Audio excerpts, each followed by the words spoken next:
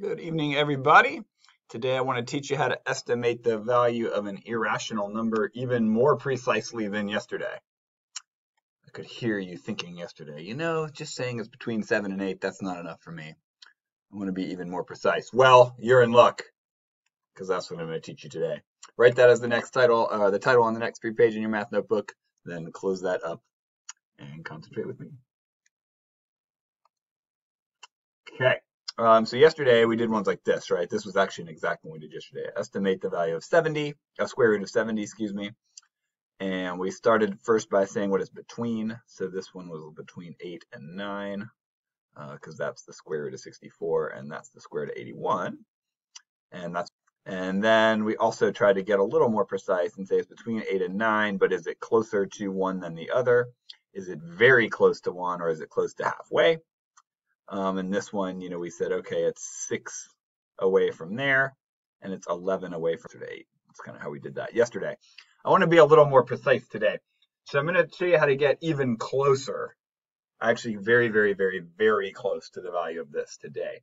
From your head. So here's what you do. So same thing as yesterday. We are going to start with what's it in between, just like yesterday. So the square root of 70 is going to be somewhere between 8 and 9, just like we said before. 8 is the square root of 64. 9 is the square root of 81. And the square root of 70 is in between those, just like we said yesterday.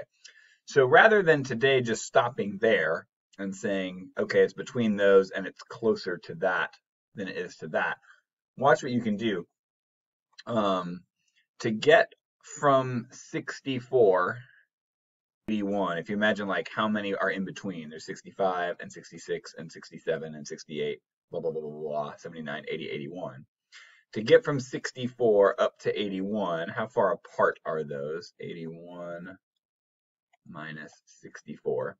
Those are 17 away from each other. Right? So 64 plus 17 will get me to 81, right? So 17 away, and there, right? Out of those 17 to get all the way from the square root of 64 to the square root of 81, square root of 70 is 6 out of those 17 of the way there. So here's what I would do. To get real close to it, here's a rational number that this is very close to. It's between 8 and 9, and the fraction of the way there it is 6 out of the 17 to get there. And that's my estimate. It's very close to 8 and 6/17. Let me show you how close and how great of an estimate this is. So what I'll do first is I'll just show you what is 6/17 as a decimal. So I clear that out and do 6 divided by 17. That number, which is not the square root, that's an estimate, don't forget. That's not it. Is 8.353. Right? That's my estimate. I'm saying this fraction is the same as this decimal. The actual number, look how close it's going to be. 70 square root. 8.366. That's really, really close, y'all. We're off by 1/100th with that estimation strategy. So that's a way to estimate it that gets you really, really close. Watch me do another one so you kind of get the hang of it. Estimate the value of the cube root of -20. I do still need to know what it's between first, because I'm going to write that, the last one we did this. I need the whole number and I need the fraction. So I'm going to start with the whole number part of it. As I kind of think through my negative cube roots. We got -1, that's the cube root of -1. -2 is the cube root of 8. And -3 is the cube root of 27. Is that right? 3 times 3 is 9. Times 3 is, 27. And these should all be negative, sorry. There, so I know I'm going to be in here, right? I'm farther than -8. I'm not as far as -20. So my my whole number is -2. It's -2 and something. It's in here somewhere. So it's -2 and a fraction. To get that fraction, here's what I think to myself. I go, okay, how far away is this from this? You know, how many notches would I be able to make on the number line to go from there to there?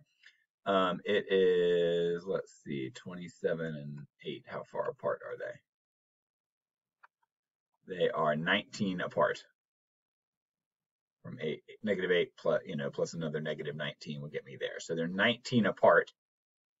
And it's 12 of those 19 to get from -8 to -20.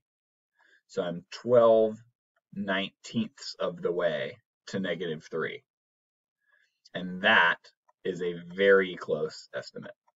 It's real close to that. 12/19ths is that. So that's like is close to -2 and 632 thousandths, something like that. My calculator won't do cube roots, but if you check the actual cube root of -20, it's going to be really close to this. So this is a rational estimate that is much even more precise than we were able to do yesterday. Okay, let's do 2 in your notebook together. Open that up and let's start with estimating the square root of 20. We did the cube root of 20 in the last one.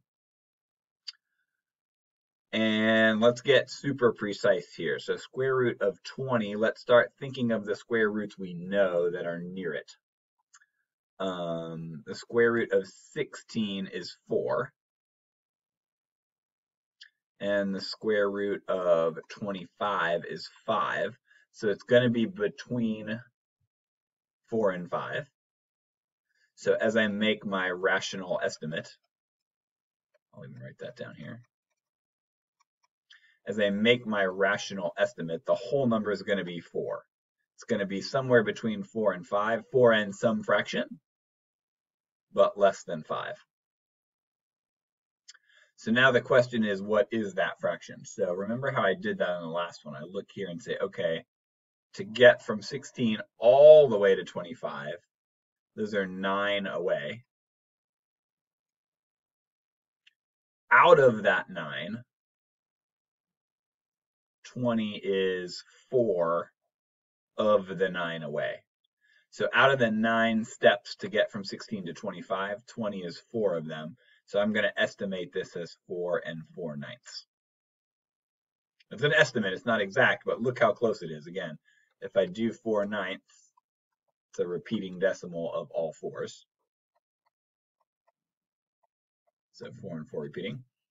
And the actual square root of 20 is 4.47. This is 4.44. The actual is 4.47. Look how close. Very close estimate. So that's a great way to estimate these very precisely, even if you don't know them exactly. Let's do one more after you write this one. I like to have a cube root in there too, so you remember how these work. Let's estimate the cube root of -10. So negatives, I usually like a number line. It just kind of helps me make sure I end up in the right place. So there's 0. There's -1. That's the square root or the cube root of -1.